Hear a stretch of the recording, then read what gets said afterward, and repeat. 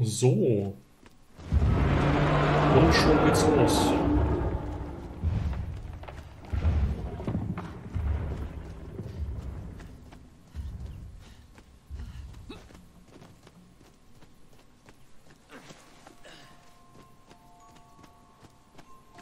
Okay.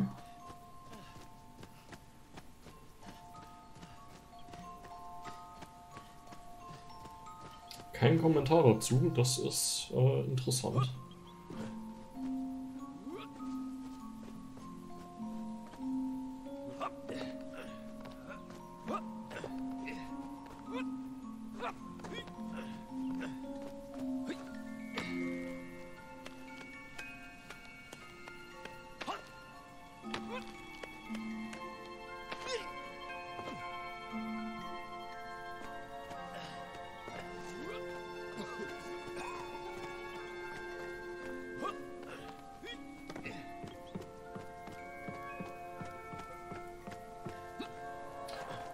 Mal gespannt, was uns hier noch so erwartet, außer Dinosaurier.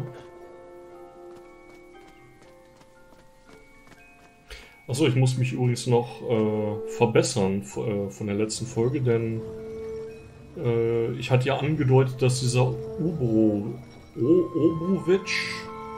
Obruchev, ja, dass der sich diese Hollow Earth Theorie ausgedacht hat. Aber das war nicht der Fall, das war schon lange vor ihm eine Theorie. Teilweise habe ich auch irgendwas davon gelesen, dass das auch schon in der griechischen Mythologie irgendwo eine Idee war. Und dieser Wladimir Obrowitsch, Jesus, der wurde am 28. September geboren, 1863. Was tue ich hier?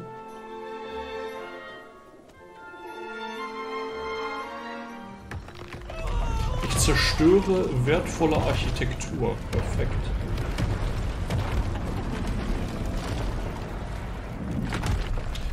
Puzzle solved. Oder so. Genau, und er starb am 19. Juni 1956 im Alter von 92 Jahren. Und von Beruf war er Geologe und hatte wohl auch ein bisschen Ahnung von Paläontologie, also ne, Dinosaurier und so. Und bekannt wurde er eben dadurch. I still struggle to believe it. A whole lost city, buried in that jungle deep below the crust of the earth. Who would have thought it was possible? Who indeed?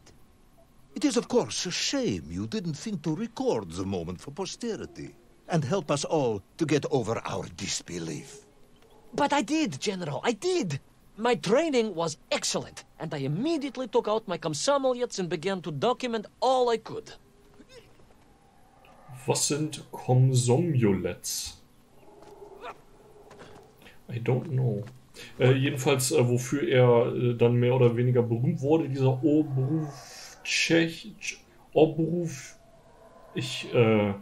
Ich zweifle langsam daran, ob ich ein Russe bin oder nicht. Ich glaube nicht. Kann ich hier hochklettern? Nein. Wofür ist das? Um mich zu trollen. Er war dafür berühmt, dass er das Buch geschrieben hat, das passenderweise Plutonia hieß. Und das wurde hier eben auch schon gereferenced. Weil die nennen ja die Welt ja auch Plutonia. Und hier haben wir gesagt... Where is this camera now then? General, yes. What of course I meant to say was my training was excellent. And I immediately reached for my camera. Only to realize it must have been torn from my utility belt in the crash. And lost forever in that forgotten jungle. Es war so eine Kamera, dieses komische Wort, okay. Wollte ich noch irgendwas sagen? Das Buch kam 1915 raus. Und es war wohl sehr beliebt. Und manche Leute haben, oder Wissenschaftler haben das dafür gelobt, dass er eben seine Geologiekenntnisse da gut mit eingebracht hat. Als auch seine Paläontologie. Ich lese die Wörter von meinem zweiten Bildschirm ab wie so ein Fünftklässler.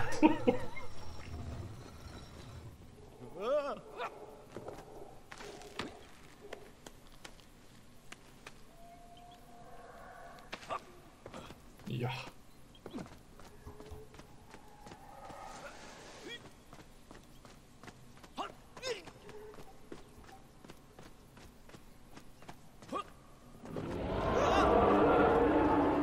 The horrendous beast had returned and was hungrier than ever. Perhaps it was angry. It had been fooled by an egg-wearing idiot. That is unkind, General. It may have been small of brain, but it was grand of stature. Whereas you, Ivan Ivanovich, are lacking in both departments.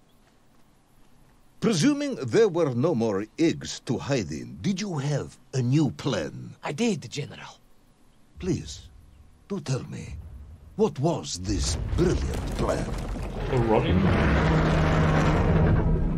I ran like hell, General. Yes, my specialty.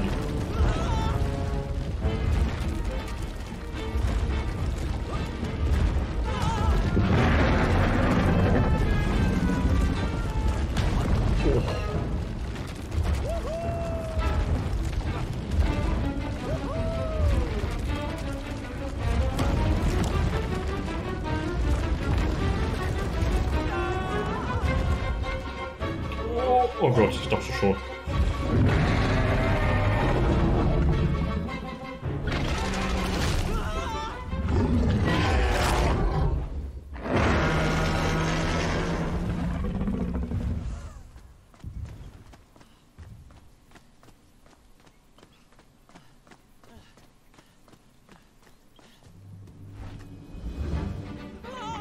Will our intrepid yet doomed hero survive the jaws of the ferocious dinosaur? Will he meet his end miles underground as an aperitif for a ravenous raptor? What dark secrets could be buried in the lost city of Agatha? Will the general ever discover the location of his lost bomb? All of these questions and more will be answered in the next exciting episode of Little Orpheus! Kann ich gar nicht abwarten, diese nächste Episode.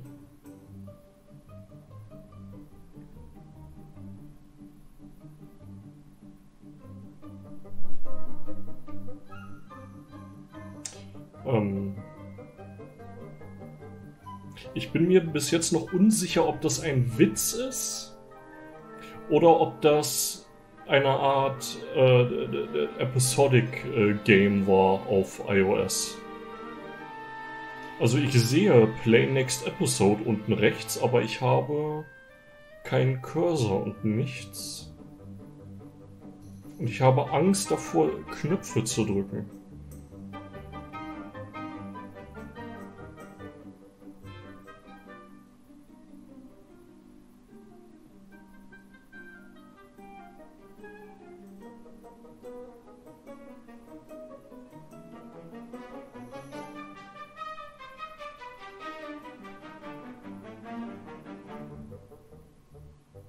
Genau, Sumo Digital heißt die Firma und die hat wohl eine Subfirma, die Secret Mode hieß, die das geportet hat. Oder irgendwie so. So. Aha, okay. Darf ich mir jetzt jedes Mal die Credits angucken? Oh no. Hätte ich meine Folge mal da beendet. Goddammit.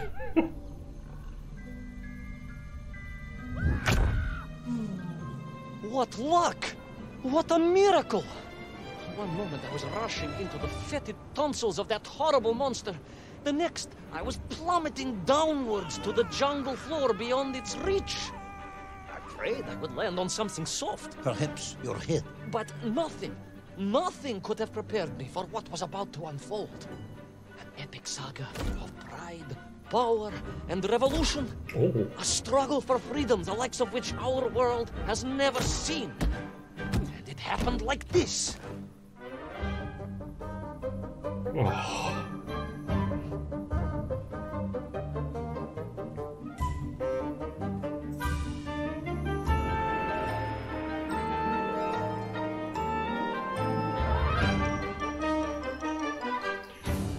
Also es gibt ja manche Leute, die behaupten, dass dieser episodische Trend nicht so gut war, Schrägstrich ist.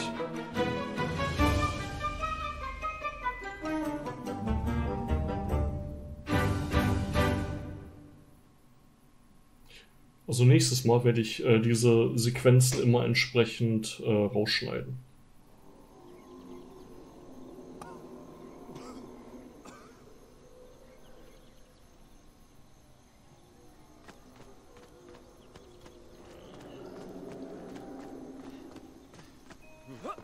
Oh no.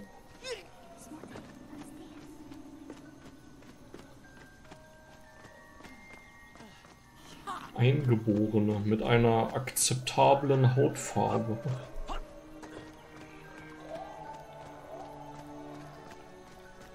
Who were those strange, gentle monsters who towered above me? I could only guess they were the lost tribe of the Menf, an earlier race of people. But why were they so fearful of those ancient gates that lay just beyond their village? And why did they seem to recognize me? Why?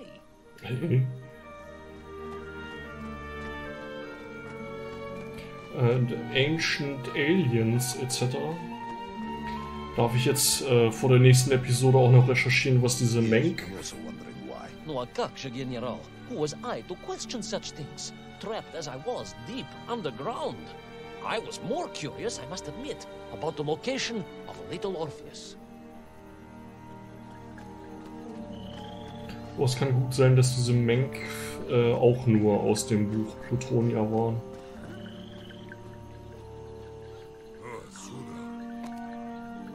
Okay. You talk of a great city, a mighty power. Yet your nymph squatted like savages in huts at its boundary. They did. And the answer to that mystery lay beyond my grasp at that point. Because it was a wonder, it truly was.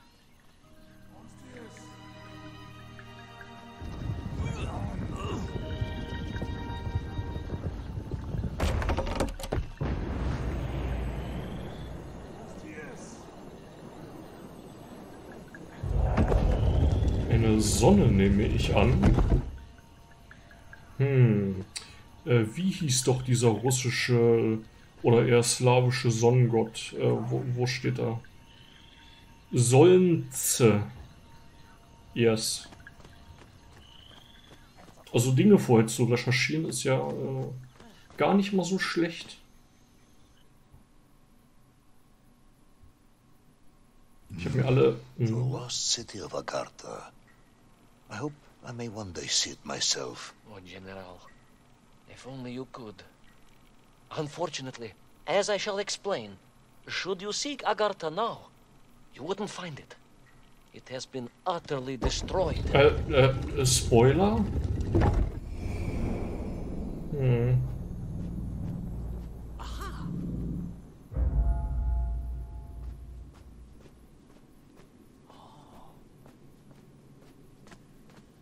Utterly destroyed? Utterly, General, a tragic loss. A convenient loss.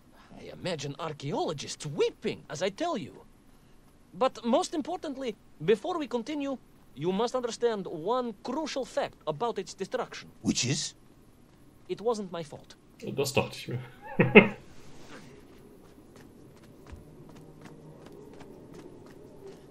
Oh.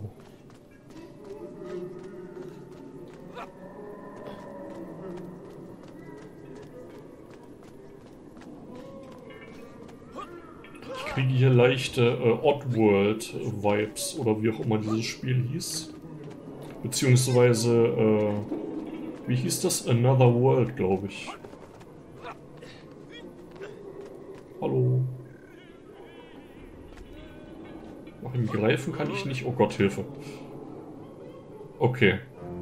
The physics were absent.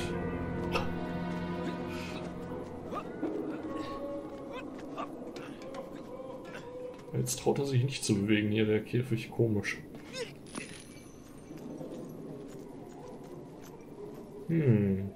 Ich rieche Geheimnisse in der Richtung. Oh, okay.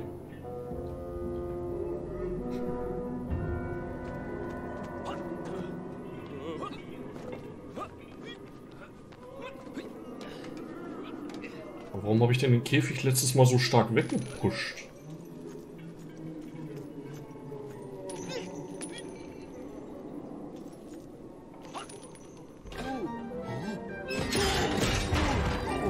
Kill Count 1.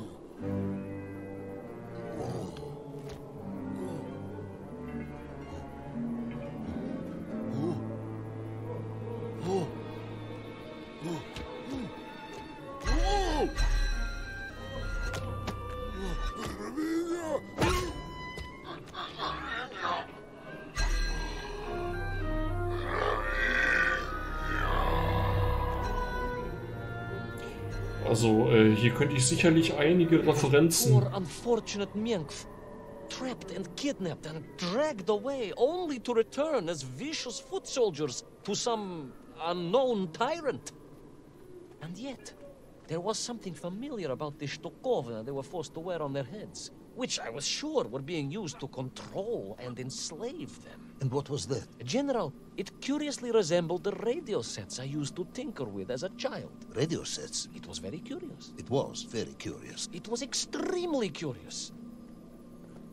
Was ich sagen wollte, zu dieser Art von Mechanik oder zu diesen Visuals könnte ich bestimmt einige Videogame-Referenzen bringen.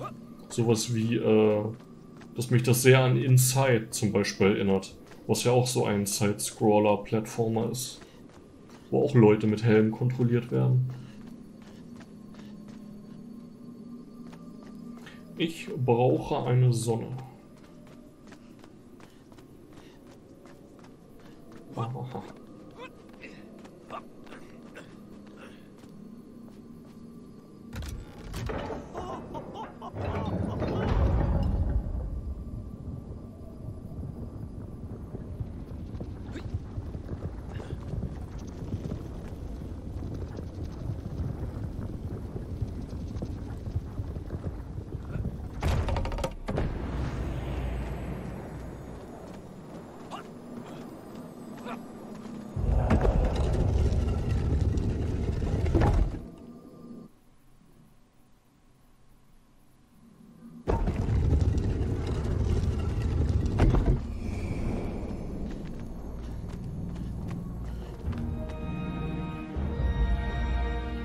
Ich frage mich, was es mit diesem Licht auf sich hat. Und meiner gesenkten Position.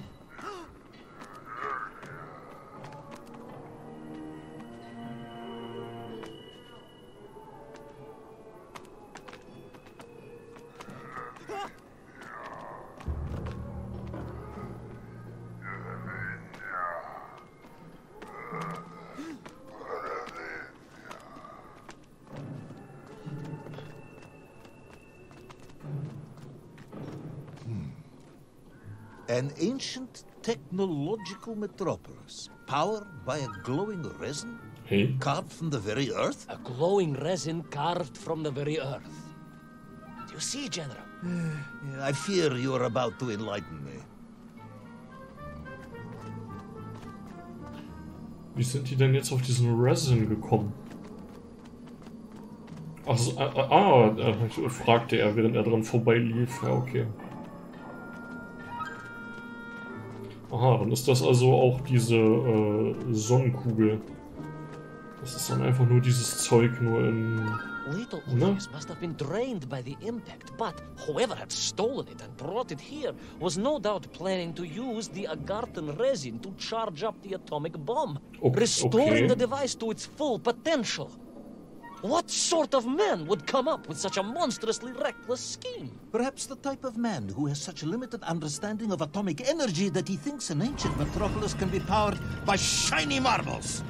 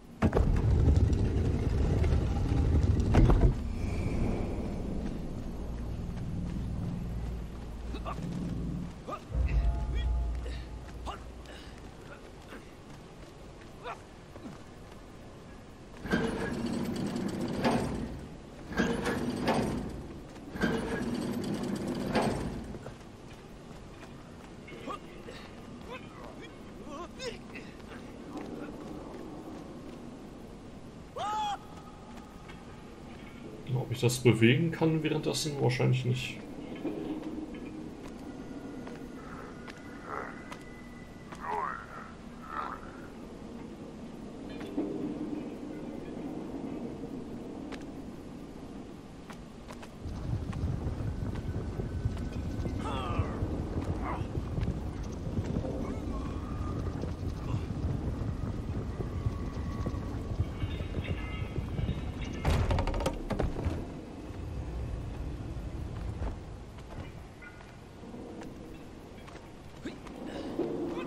Ich frage mich, was passiert, wenn ich entdeckt werde. Wahrscheinlich greifen die mich dann einfach.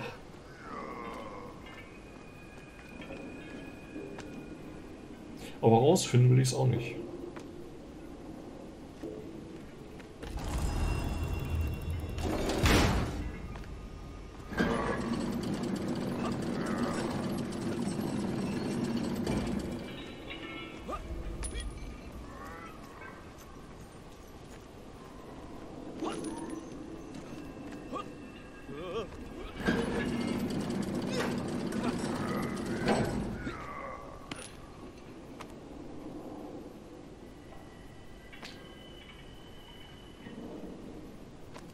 Na gut.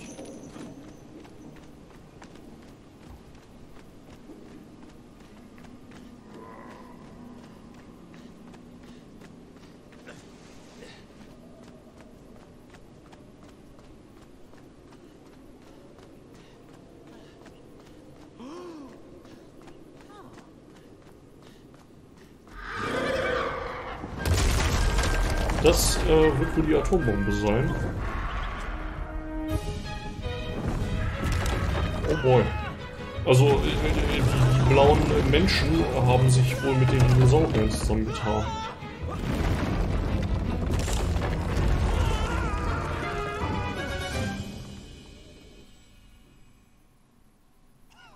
Okay.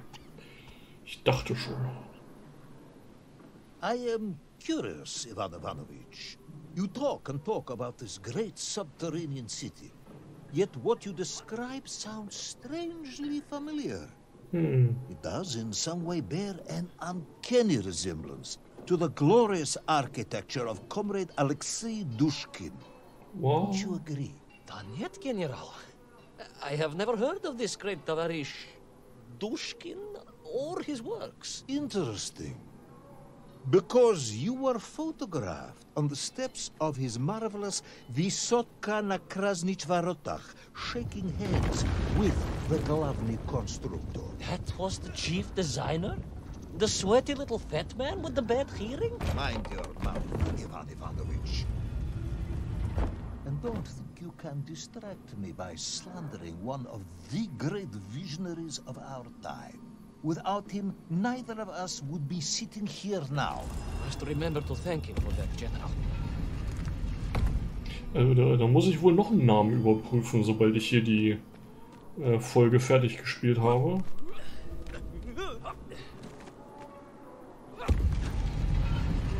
Ah.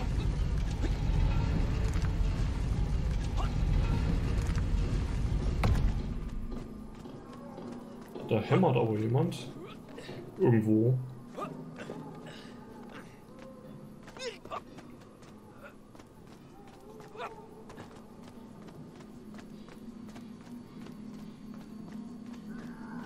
Also Artstyle-mäßig ist das Game nicht gerade hässlich.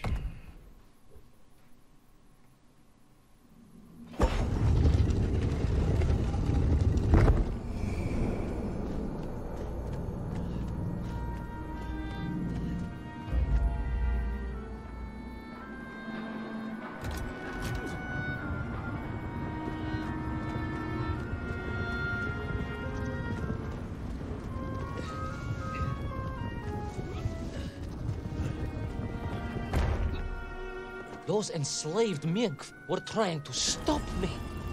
I was Okay. sure of that now. I find myself sympathizing with them, I must admit. No, General, then I have failed to win you over. Uh-huh. A point of agreement at last. Ach so, ich glaube...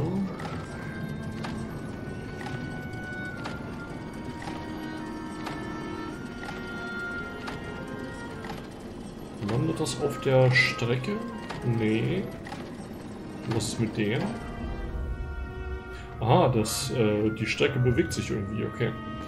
Also muss ich das hier zuerst machen und dann zurückgelangen.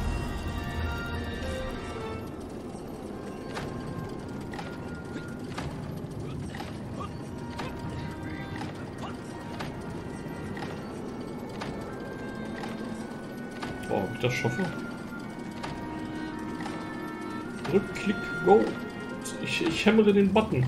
Okay.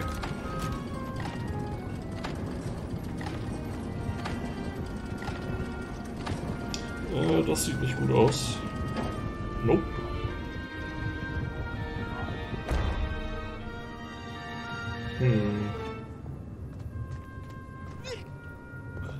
Ich bin mir mit der Reihenfolge jetzt unsicher.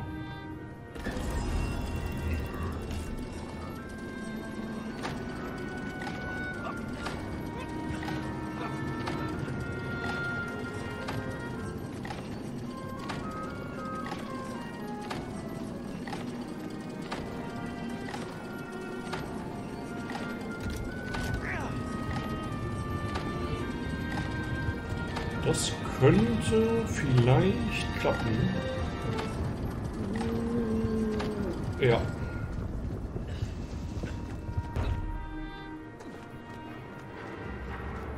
So, was habe ich damit achieved? Also. Fährt das Ding jetzt nach vorne? Ja. Okay.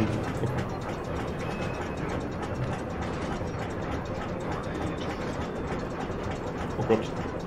Oh Gott. Okay.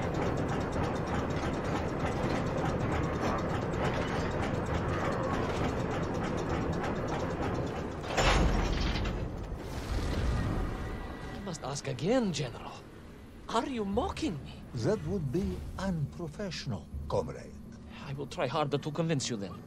It is, after all, a cautionary tale of unleashed tyranny. It is a cautionary tale of unleashed idiocy. But please, do continue.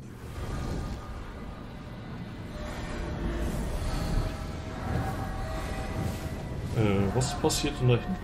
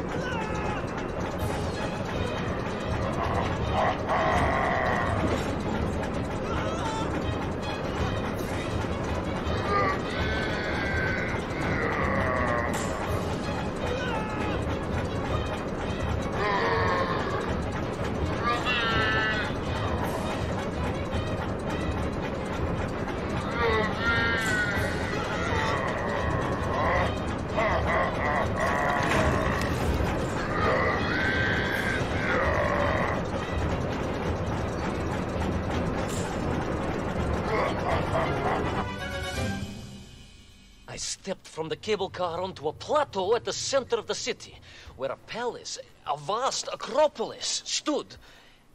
I was reminded of Chelyabinsk Sorok. May I ask how you know of Chelyabinsk Sorok?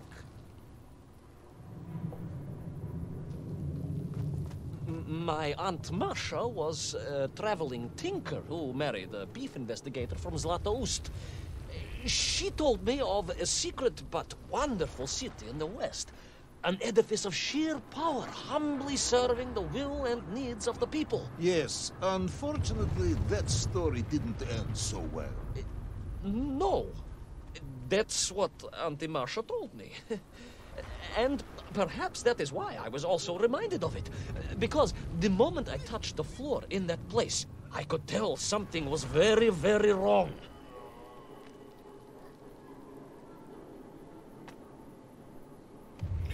Also die werfen hier mit immer mehr Begriffen um sich, die mich dazu verleiten, danach zu recherchieren. Was habe ich gemacht? Okay.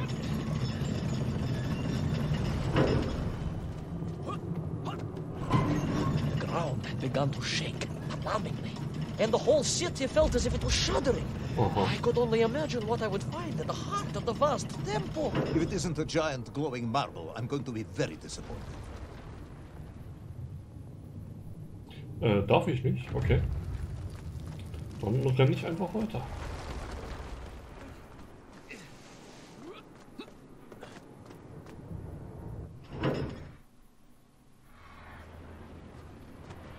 A huge resin sphere that overshadowed all of the others. I caught glimpses through the twisted architecture. And it was then I saw him. Him? The thief, the enslaver, the tyrant, sucking the power from this wondrous city as he drained the very lifeblood of the ancient civilization and drew it into the atomic embrace of little Orpheus. With a song in my heart, I raced onwards to stop him. Also heißt jetzt die Bombe Little Orpheus.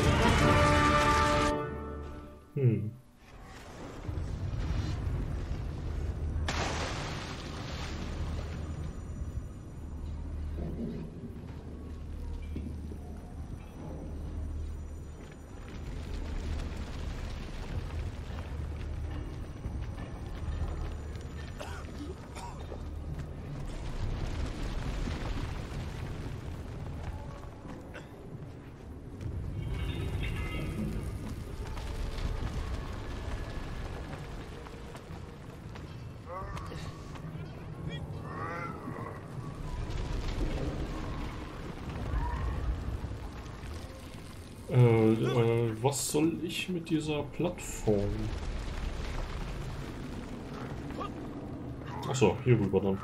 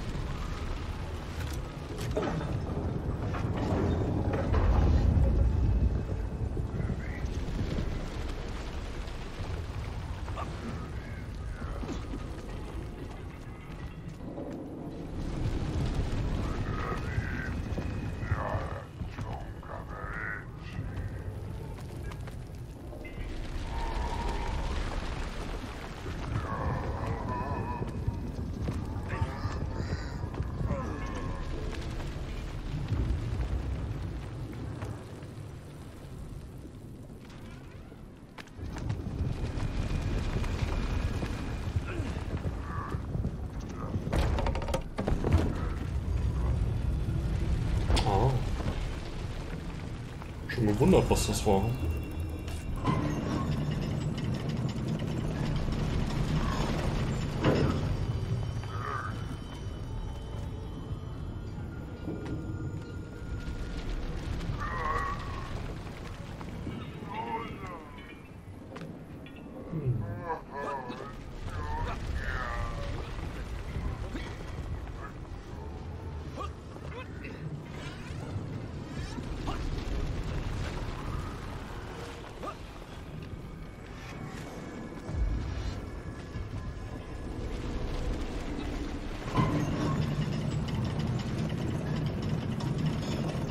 Bin ich jetzt wieder bei der Bombe? Drained of its power, the magical heart of the city cracked, and it sent shockwaves through the world around me. A true monster, General, willing to bring down the mountain itself upon Agartha and bury it forever in his ruthless scheme. I could not save that wondrous place, General, to my shame and regret. but I resolved myself to avenge the men, to recapture little Orpheus, and to bring that tyrant to justice!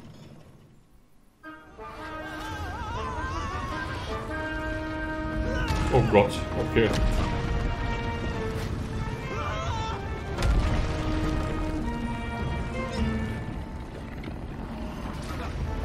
Also ich glaube, eine kleinere Kugel hätte das auch getan hier, aber...